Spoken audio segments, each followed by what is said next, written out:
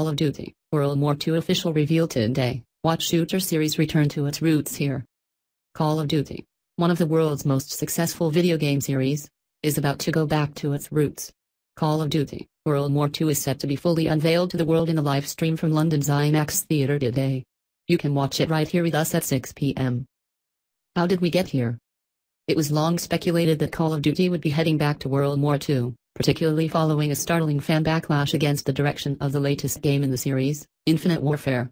Since its inception in 2003, Call of Duty has stormed Normandy's beaches, has had a hugely successful take on modern warfare and forayed into the future. These steps into sci-fi has been the most divisive direction Call of Duty has taken. Infinite Warfare took the battle all the way into space, which prompted an astonishingly negative reaction from fans, with its first reveal trailer becoming one of the most disliked videos on YouTube of all time. Despite Infinite Warfare in fact ending up the best Call of Duty package in many years, we were very keen. Even the game's publisher admits that its direction wasn't the right one for its players.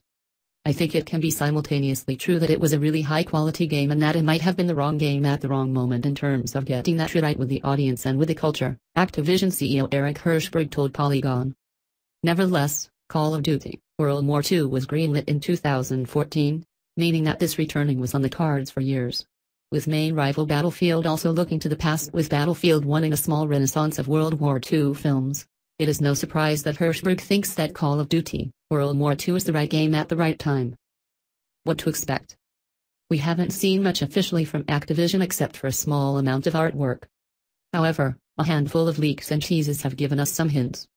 There has been leaked imagery of soldiers storming Omaha Beach, while other imagery has pointed towards a 3rd of November release date. A special Steelbook edition and season pass has also been apparently outed.